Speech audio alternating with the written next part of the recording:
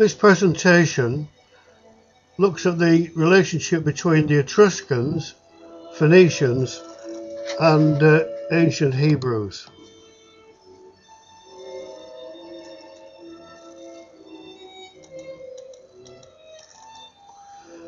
Encyclopedia Britannica tells us that the Etruscans were an ancient people of Etruria in Italy, whose urban civilization reached its height in the 6th century BC.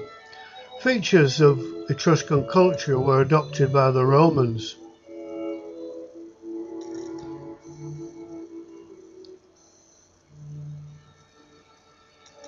The Etruscans formed the most powerful nation in pre-Roman Italy. They created the first great civilization on the peninsula, whose influence on the Romans as well as on present-day culture is increasingly recognized.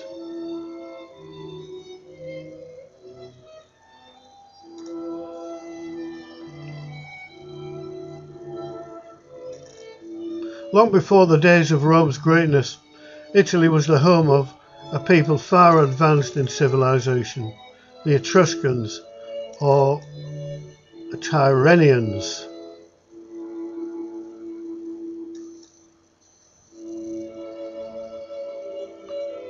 Examples of the craftsmanship can be seen in the British Museum.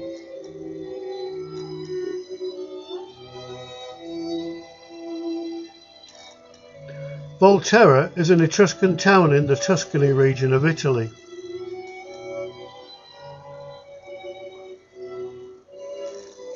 High up on the Tuscany hillside.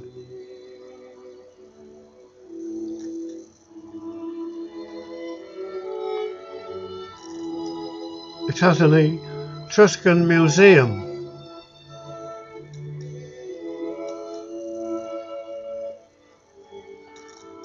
Many Etruscan artifacts on display, including coinage.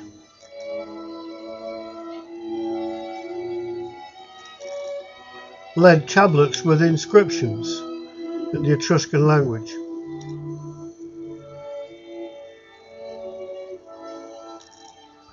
Este is also an Etruscan town in northern Italy.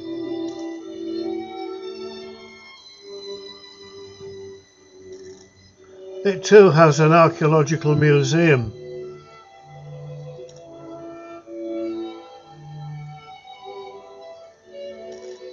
Again, many artifacts on display in the museum, the craftsmanship of these people.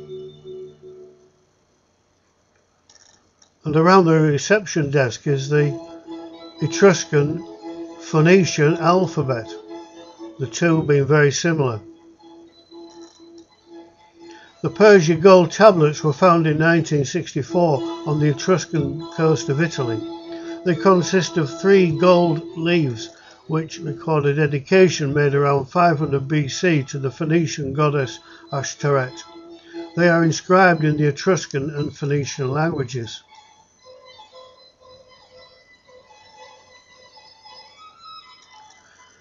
According to Chris Smith's Etruscans, they used a language which was derived from the Phoenicians.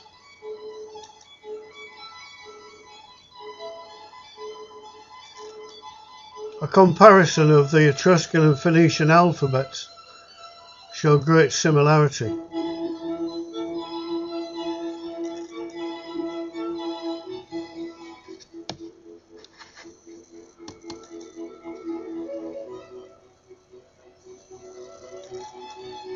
The Jewish Encyclopedia states that the Phoenicians were undoubtedly of Canaanite stock from the Levant, or what we now know as Palestine, or the Israeli state.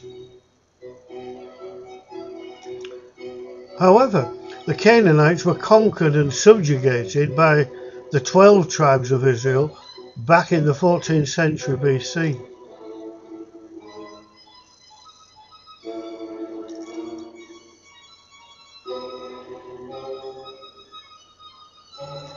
It came to pass, says the scripture, when Israel was strong, that they put the Canaanites to tribute, did not utterly drive them out. In fact, intermarried with them.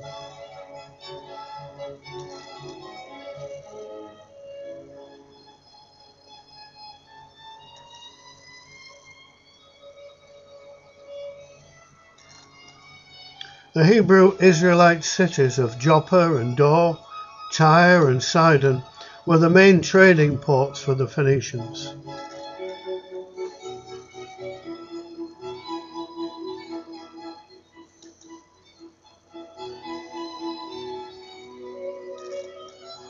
But why were they called Phoenicians?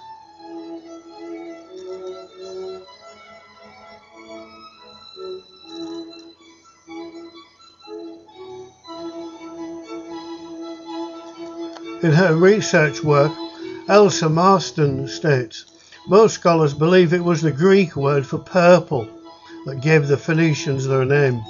In ancient Greek, phoinos meant purple or dark red. In other words, the Greeks called those merchant princes of the Levant something like the purple people.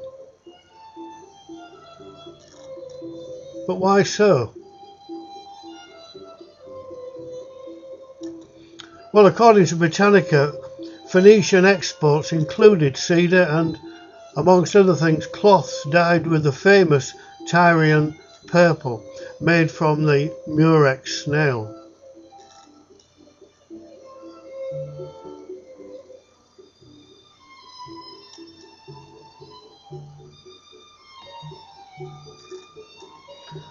The rich purple dye from this type of snail was traded by the Hebrew Canaanites, who then became known as the Purple People.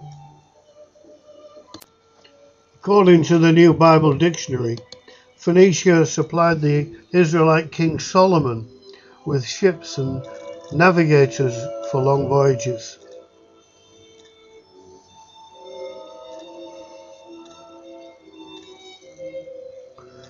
In his Ancient History, Rollins says, most of the learned agree that Cadmus carried the Phoenician or Syrian letters into Greece, and that those letters were Hebrew.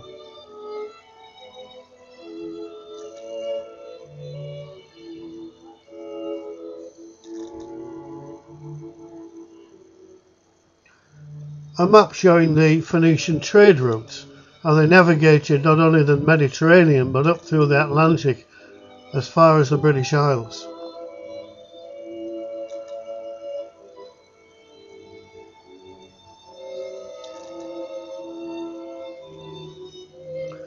Collins' Encyclopedia tells us that the Phoenicians founded Carthage and that Tyre and Sidon were their principal cities, and that they penetrated as far as Cornwall. Cornwall then rich in tin.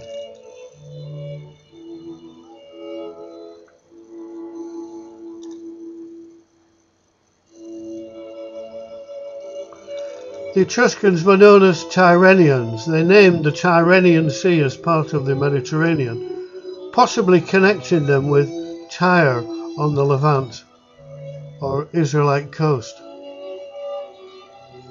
By 600 BC, the Phoenicians were routinely importing tin from Cornwall in the British Isles in order to make bronze, according to Britannica.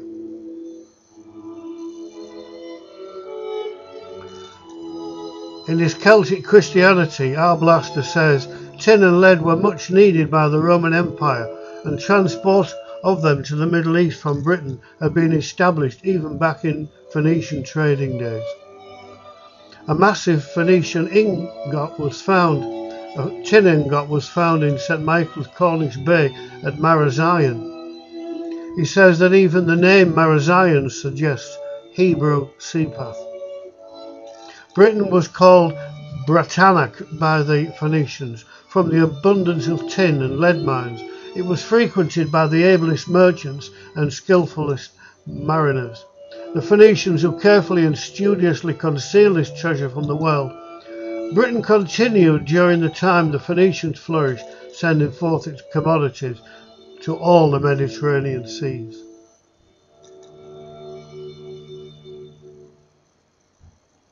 The Etruscan language must have been the same or nearly so with the Hebrew and Phoenician, says Savage in his Dictionary of the Art of Printing. The letters are almost the same with those of the earliest Greeks brought by Cadmus out of Phoenicia.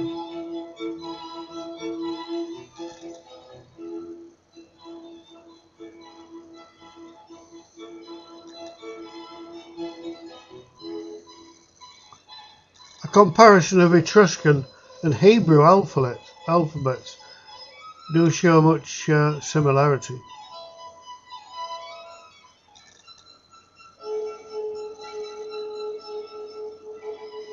As with the Phoenician, of course. According to Hamilton Gray's History of Etruria, the oldest Tuscan language is like the Hebrew.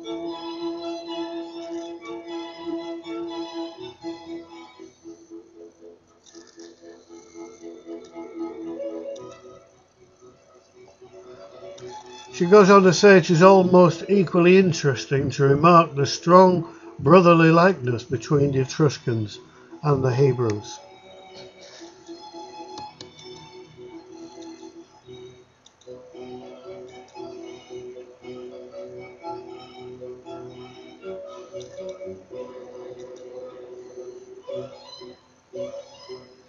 Numerous Etruscan coins using HAT or TAH for the name of their chief deity, which corresponds directly to the I am of the biblical Hebrew God, is yet another link between these people.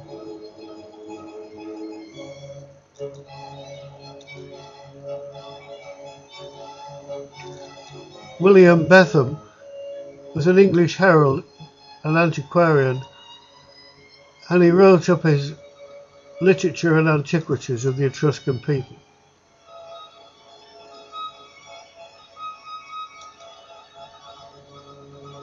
He makes this point that the word hat or tar, which appears on some of the Etruscan coins with Tina's head, is the first person present of the auxiliary verb tar, the I am. It is remarkable that this name God gave to himself from the burning bush, I am that I am. This is my name forever.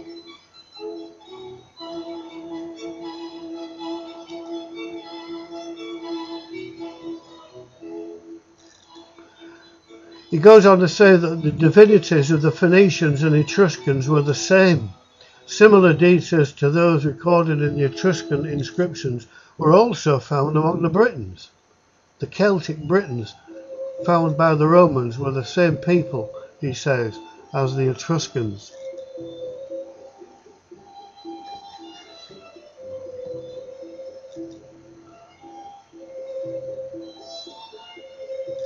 Etruscan burials are found side by side with typical Celtic or Latin warrior burials, according to the Celts by John Hayward. There was a gradual Celticization of the local population, with Latin objects appearing in Etruscan graves. By the 4th century BC, the natives had become assimilated into Celtic culture.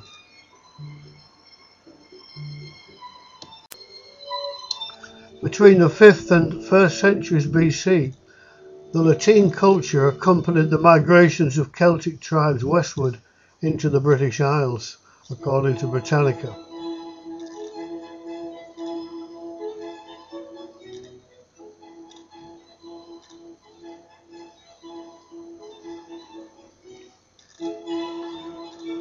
By the time of Christ, Celtic descendants of the Etruscan Tyrrhenians had settled in Britain and Western Europe, eventually forming what became known as the Christian nations.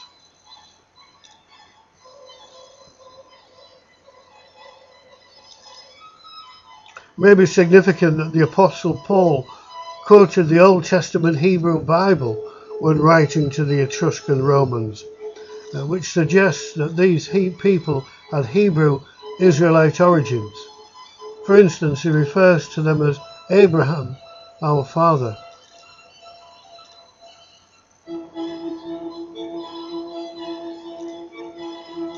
So in summary, the Etruscan, Tyrrhenians, Phoenicians and Celts were related peoples with Hebrew Israelite origins. Not Jews, but rather some of the so-called lost tribes of Israel. In time, the Etruscan provinces on the Italian peninsula were overrun by the decadent Romans. The Apostle Paul challenged the heathenism and immorality of the Romans in his epistle in 60 AD. Romans chapter 1, 18 to 32. Makes for difficult reading.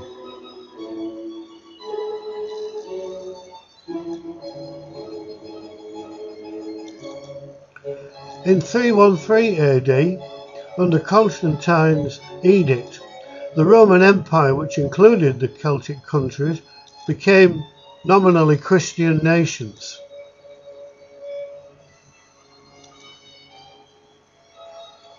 So we might reflect upon the words of the Hebrew Messiah, the Messiah of the Israel people, Jesus Christ, who said, "I will build my church, and the gates of hell shall not prevail against it."